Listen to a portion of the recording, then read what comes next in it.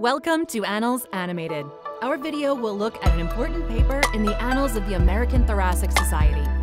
Here we discuss interstitial lung disease in veterans, leveraging big data to bridge the evidence and practice gaps by researchers from the United States. Interstitial lung disease, or ILD, encompasses a group of heterogeneous disorders characterized by scarring and inflammation of the lung tissue, with similarities in their clinical, radiographic, and/or pathologic manifestations. On August 10, 2022, the United States recognized ILD as a presumptive military service-connected disorder. Consequently, veterans with ILD are now able to derive expanded healthcare benefits and services. The Department of Veterans Affairs is the largest integrated healthcare system in the U.S. However, conventional research methods have limited its benefits in patient care.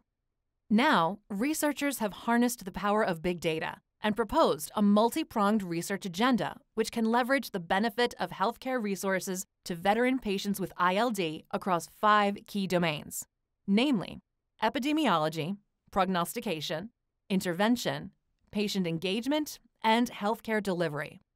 Epidemiological studies assess population prevalence, interstitial lung abnormalities, and identify genetic and environmental risk factors of ILD.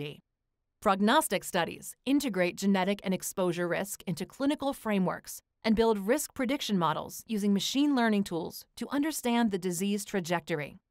Intervention-based studies provide evidence-based data for the application of novel therapeutics through pragmatic adaptive clinical trials and advanced statistical analysis of observational data. Patient engagement touches upon patient-reported outcomes, home-based monitoring using wearable devices, and patients' treatment preferences, whereas healthcare delivery includes timely access to subspecialty care, assessment of quality metrics, and monitoring of long-term outcomes.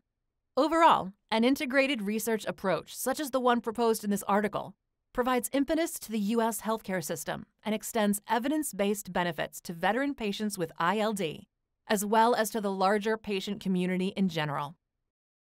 For more details, please read the article by Dr. Call and colleagues.